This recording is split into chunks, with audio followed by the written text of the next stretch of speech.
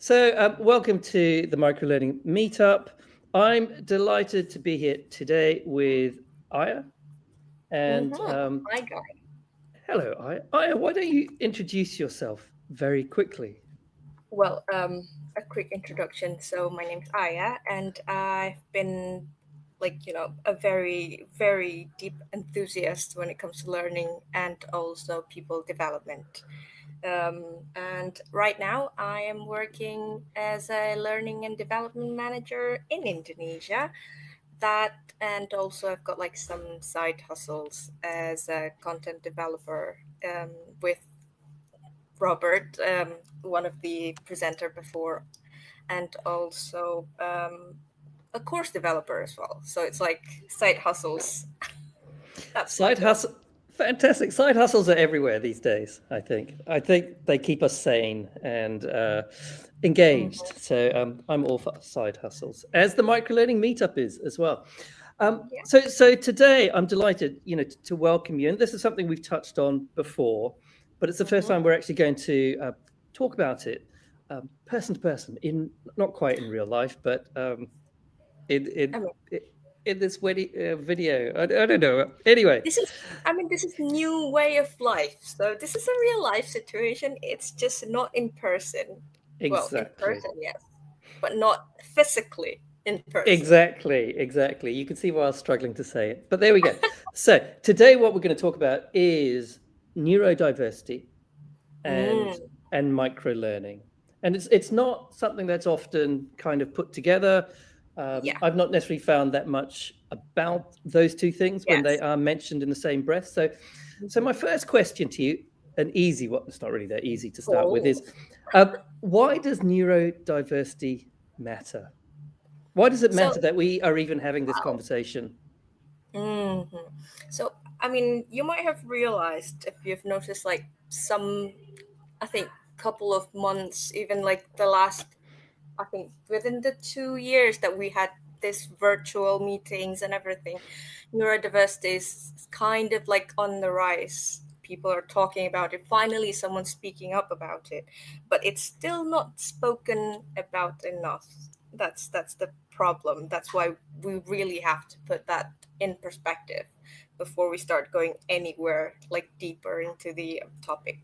And also because of the crisis that we've been through together, it's never the more perfect time where we start talking about how to be more inclusive, how to actually embrace diversity. The problem is like most people still believe that diversity is all about, hey, what race and like what color of your skin, and then what other things that physically visible for you, and like disabilities, like how visible your disabilities are. But when it comes to neurodiversity, it's something that happens in your mind that people sometimes tend to just keep to themselves because they think that it's probably something wrong with me and this is just me being weird, not someone else's. So, like, in order to actually, hey, it's what happened in your mind, it's valid because it's not just you, it's someone else's experience as well.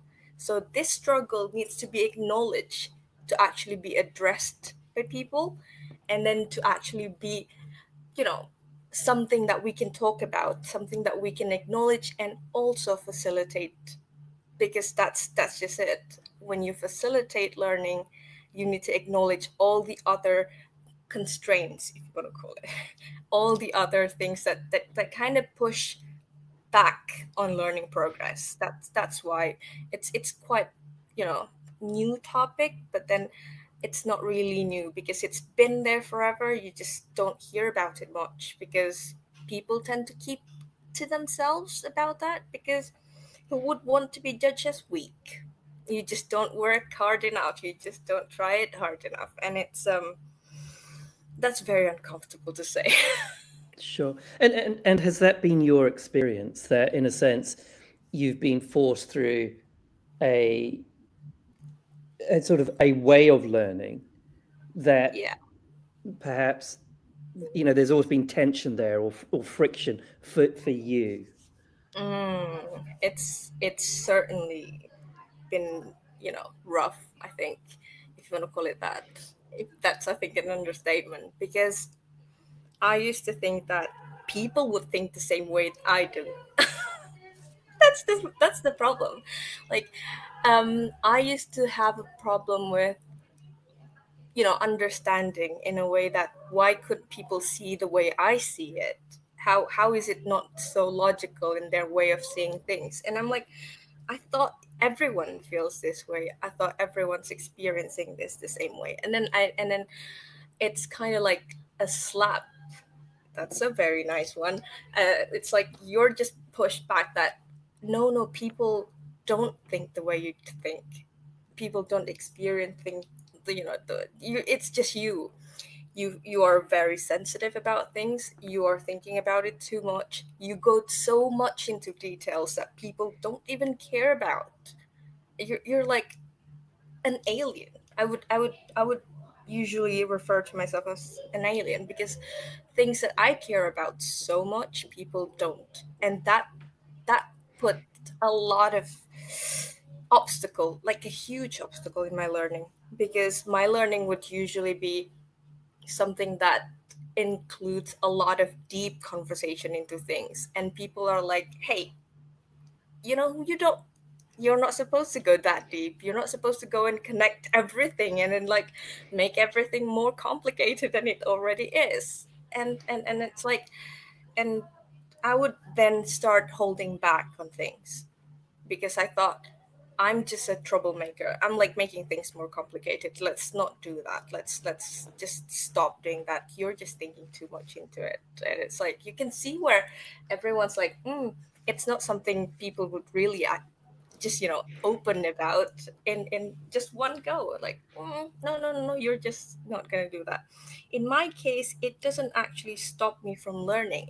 It's more like stopping myself from connecting with other people, because in my case, it I can just learn in a way that I can just absorb knowledge and then read by myself. That's it. But then it stops me from actually being able to connect with other people, because my way of learning is going to be different from other people's way of learning. And then sometimes I find it difficult to just communicate that. But some other people that I'm aware of as well, instead of being seen as gifted, being seen as like they have a lot of achievements at school, because they have a hard time connecting with people, so all they can do is read by themselves and then just score everything high. But like some other people are struggling because they have a hard time just to even keep up with everything else.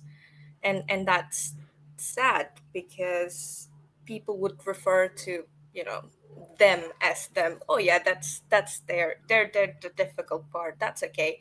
It's always like that. It's always, and it's saddened me, because in a way I relate to how they struggle with it, but then also people don't see me as having the same struggle. It's what they call as high functioning. When you're high functioning, people don't think that you struggle at all. You're like, you achieved everything. You've got your scholarship. You work just fine. You talk. You have public speakings and everything, but then they don't see the struggle beneath that. How much effort I need to actually put just to be able to write something out there, because I am so afraid of how people are going to be rejecting the ideas, because that's just how it's been the whole time. It's like, no, don't think about it that much, don't feel about it that much, and everything's just like, okay, am I too much? That's what, look, I'm going so much about it. No, yeah, no, thank you for sharing that. And what I'm curious about is, so now you're sort of developing content, you're developing courses. Do you do that with the history of your experience? You sort of one eye on that, in a sense of how might it be for that person who went through a similar or the type of experiences I went through, and And what does that lens bring to the way you put that content or the thought that goes into it? So that's where microlearning goes. Like that's where microlearning comes into play. It's sort of like I am lucky enough to be in a position where I can influence how things are designed. It's like I can bring that conversation to the table. Like, hey, you're here to facilitate someone else's learning. But like before thinking about how you want to bring that, you need to think about how that person needs your help to actually learn. So it's like shifting the lenses instead of like thinking, what am I gonna bring to them? Is into like, what do you need me to bring to them, and how do they need me to bring it to them? So it's like instead of like, that's the problem is when I mean, because I'm right now designing and everything, a lot of times the designing process is happening in isolation to those who need that. It's just like, it's a funny thing because you would need to see them and to talk to them to actually communicate, what do you need from me as a person, to be able to plan something that caters to their needs. But in a lot of process, most of the designing happens in isolation, either that in a school context or like university. You can see it in even like corporate trainings. A lot of the training materials and the designs and everything are done in isolation to those who actually need your help.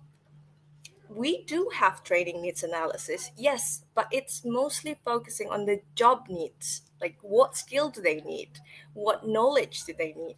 But, like, in order to actually get that point where they are learning, what learning needs do they have as a person specifically who's doing that very job? That's the thing that's missing. That's the link that's like not connecting at all. And that's what I'm trying to bring into the context in sort of like, in a way that, hey, what if you start talking more to the person, you start getting more data, but not in a sense of data that you're just collecting in numbers, no, but like talk to them, communicate with them in a way that they are actually becoming aware of their needs, because people, like it or not, don't always get what they need, in a way that when you ask people, what exactly do you need me to help you with? It's not an easy way to answer. I got that, like, one of my counseling session, like coaching session, my therapist back then, she asked me, what do you need? And that's like, what is this question? Like, why? I've never actually thought about it. I've never actually gone to the point where I'm like, oh, it got me thinking so deep, days over days and days and days. And I simply couldn't communicate what my needs were. So like, it's never easy like to actually do needs analysis. No, because the person who needs it sometimes are in the headspace where they cannot tell what they need. They're like in a panic mode, especially when it comes to job training, because usually they are in a job training because their performance were like below the average. They're not performing as well. So they were put in a training because they think that I'm not performing well. I'm panicking here. And you want me to think about my needs? Like, I just need to survive this. This is my livelihood. This is my, I need money. And that's the thing. People who need help are usually in a headspace where they cannot ask for help. And that's the sad thing about it. And bringing the conversation, like building that trust from the start, and having people who are aware of it from the start, to kind of like start building that communication, start building that before there's even the need for it. That's the thing, because some people are taking so long to open up, and some people even need so much help to realize that they need help. And that's the thing. just bring into, everything communication. So this idea of helping somebody to learn, and I love this idea of helping to learn. Thinking about, when you're actually putting that course together or that micro-learning together, Mm-hmm. how would you design a course for yourself that takes your needs into account? How would you do that if you were the Well, learner? yeah, if I were the learner. See, here's the thing. I love questions. So most of the courses that I designed as well, it starts with questions. Because that's the thing that I want to tap into. Are you interested in this? Like, would you actually connect with this? Because questions, people have a lot of questions, and you need to find that one question that actually, oh, I've made this question before. I've actually asked this question before. That thing is kind of like the key to unlocking that. And micro learning has that, because you can ask a different question for every chunk of your learning, to kind of like, hey, I'm holding your hand here, we can get to the next part of it, are you still interested in this? Are you still engaged in this? Is this really something you still need? Yes. If it's not, then that's where we branch out, like we change it. The problem with changing is it's never easy when it's a huge chunk. But when it's micro learning, changing becomes something that's easier to do. Changing, you remove the barrier to change. You remove that, oh my God, I've gone so deep into this, I can't change anymore. It's like that whole course took me months to build, and now how am I supposed to change this? That thing you put into it, the effort into it, it's understandable. So that micro learning makes it so much easier for you to kind of like tinker with it and like adjust with it based on the needs. You can have same content, you can have same materials, but just different questions posed into that is going to bring a lot of difference. So in my case, if someone wants, actually, if I'm designing a course for myself, I'd start with questions, questions and questions and questions, and then I can go into something like connecting, mind mapping, and then everything. And it's like that aha moment, that eureka moment where you go like, oh shoot, that reminds me of that, and I can do this and I can do that, and then that's where like, oh, and I'm like searching for them myself afterwards. So you need to find the questions. Which questions would bring you to the next part of it? If that question doesn't work, change the question. If that part doesn't work, change that part only. So it's just the amazing part of micro learning. I think it was just like, yeah, removing barriers to change. No more huge stake of just changing things. It's into something like, I'm gonna change this part and see if that works with you, and then you communicate again. That's the part where I love about, like, micro learning. So with that in mind, and if we look at this from a sort of a corporate training perspective, right? Mm-hmm. For the most part, I would imagine that corporates are going to create one learning with one type of learner in mind, which is everyone, because everyone Mm-hmm. is, So how do we overcome that sense of, I want you to design for me with me in Mm-hmm. mind? Mm-hmm. There's lots of me's. Every single different person is a me, Yeah, right?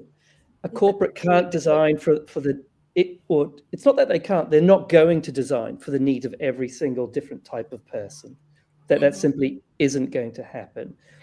Mm-hmm. And whilst microlearning might be or offer possibilities, they're still not going to create probably 30 different types of microlearning for 30 different types of learner.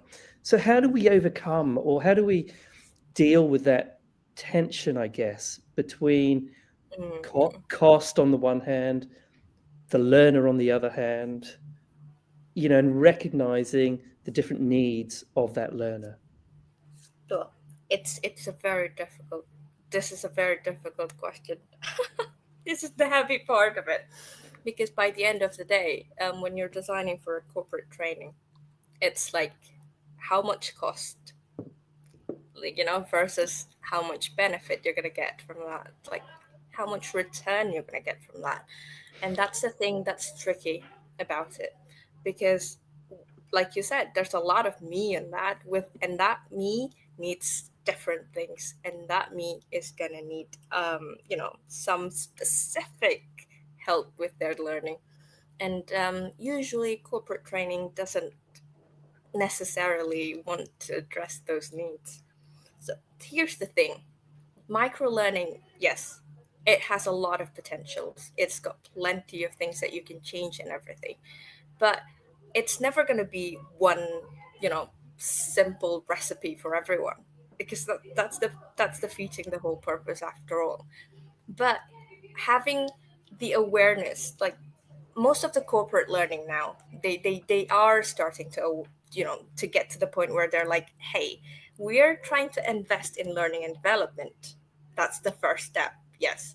But then they haven't really been very, investing into it, in a sense.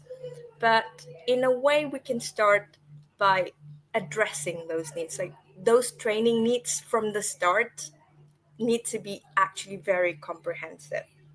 That's one thing. So instead of just, hey, I'm sending a survey for everyone to click on and just click, click, click, click, rate, and everything. No.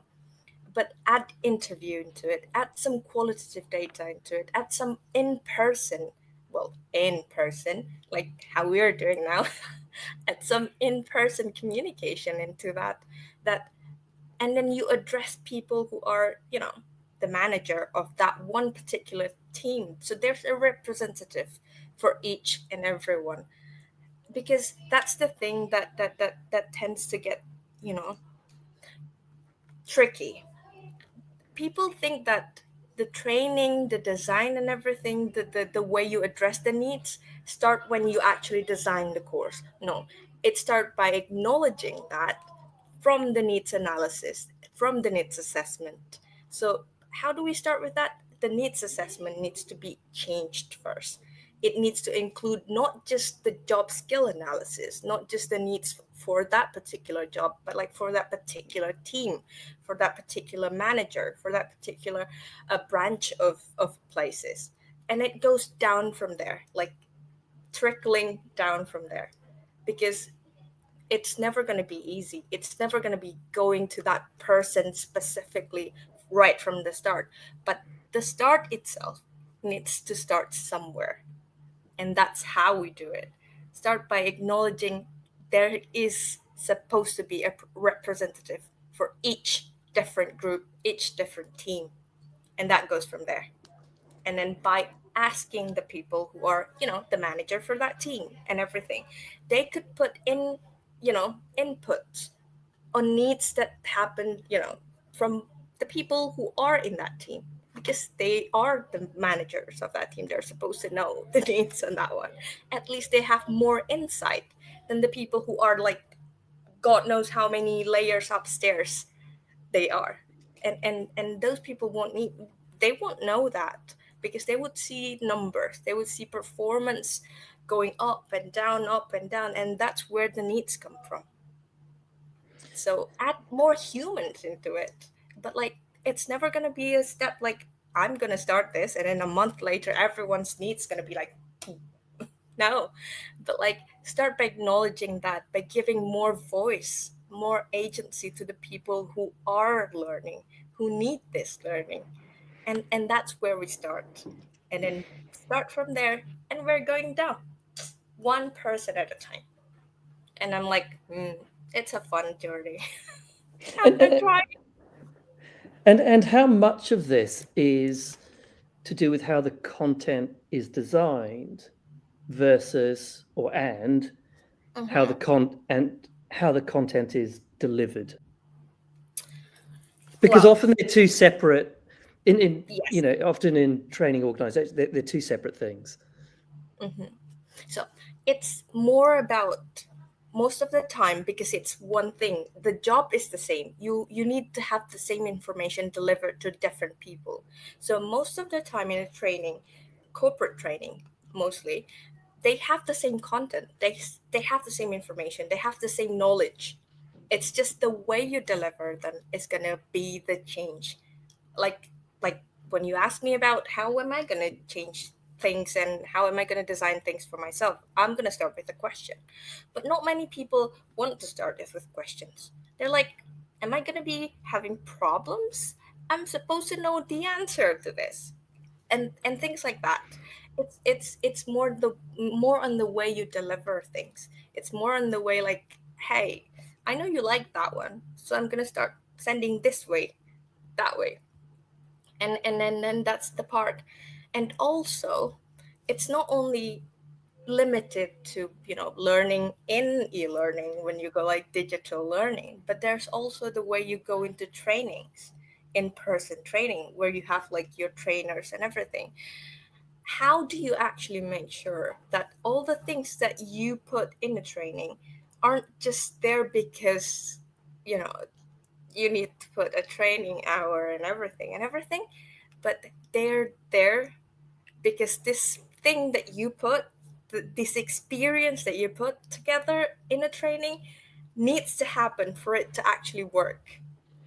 The experience itself is very, very crucial. And it's something that's related to not the content, but the way you deliver things, the way you facilitate their learning. And it's just like, oh, okay. So when you have to actually weigh in whether a fancy content or like, do you know the knowledge and everything? Nowadays, you can just Google everything. But like the experience with that you learn, it's learning is not an event. Learning is experience. Learning is continuous. It needs to be like that for it to actually work.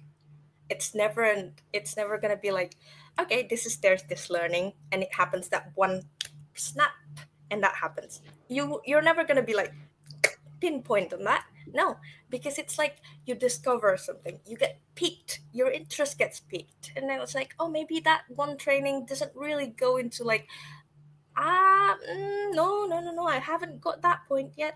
But then I am still learning because I'm picked, my interest picked, and then I go and explore some more afterwards. So that experience that kind of like lights up, that's the part.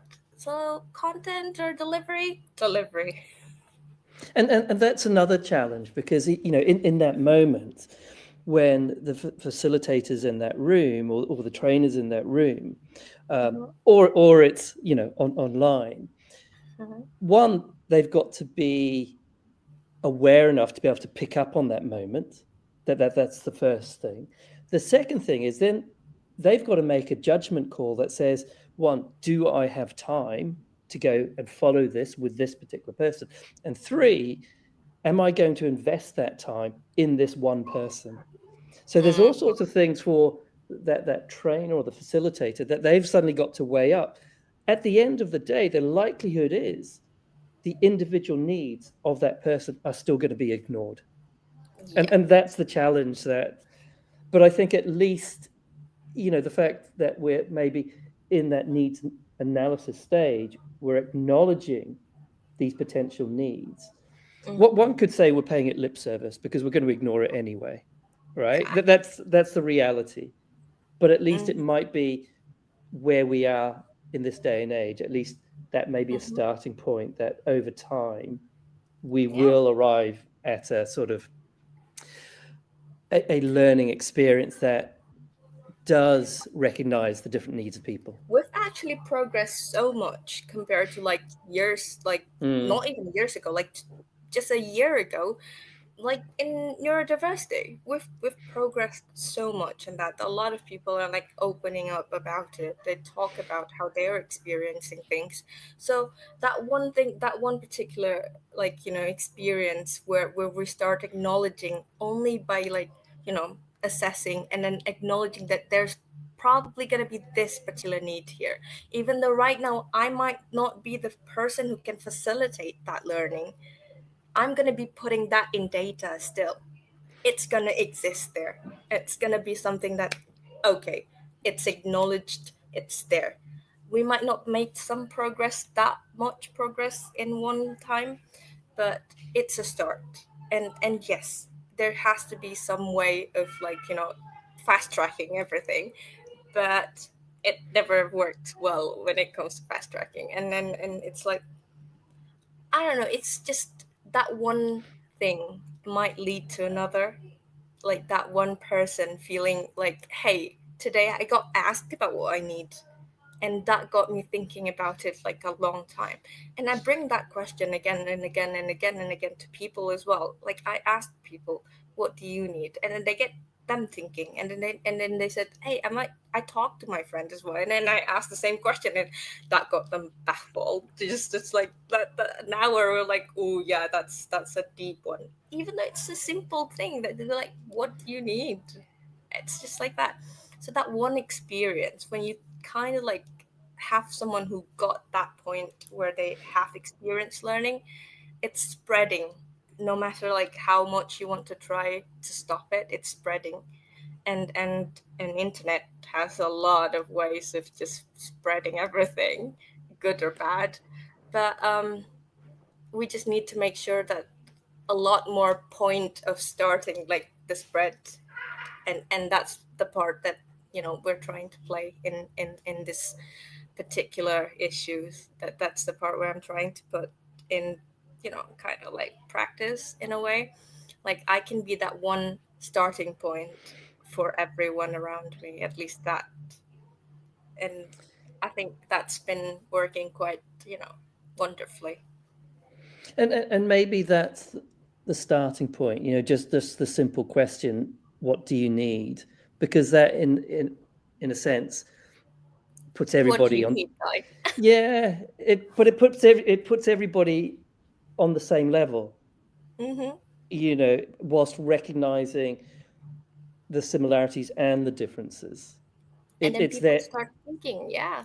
Absolutely. It's then comes down to what do we do once we've got that information, and I Yep. guess that's the challenge that we're all trying to work out. Mm-hmm. But we have to start somewhere, and like acknowledging your needs. So what do you need? What do I need? Well, I'm aware of the time, so what I need is to bring this unfortunately to a close. But what I'd love to do, because I think we've barely scratched the surface, is Yeah. if you'd be willing and open to it, I'd love to get you back for another conversation at some point. Mm-hmm. But this has been it's been it's been really a great sort of 30 minutes or so of just, as I said, scratching the surface, learning a little bit more about you, a bit more Mm-hmm. about actually Well, neurodiversity and how it relates to learning. So Aya, thank you so much for your time. thank you so much, Guy, and I'd love to be here again.